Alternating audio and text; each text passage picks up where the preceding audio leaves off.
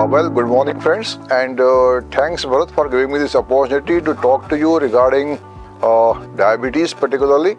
And as you know that the Diabetes India conference is going on in Indore, and Indore is a beautiful city, everybody must have seen over here. India is the second largest country with maximum number of diabetic patients, and it is very important to know about the diabetes, its complications and how to control your diabetes. So from that angle, I would like to say that three things are very important for the diabetes point of view. Number one is to control your weight. Number two is to control your diet.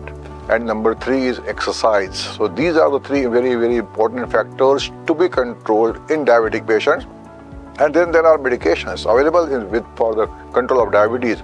But these three things are very important. And recently I heard one lecture, and that also indicates that the sleep is also very important for the control of diabetes. If you are not getting proper sleep, it is a risk factor for the development of diabetes. So to have problems and complications, if you want to prevent complications and control diabetes, you should follow all these factors. Thank you so much.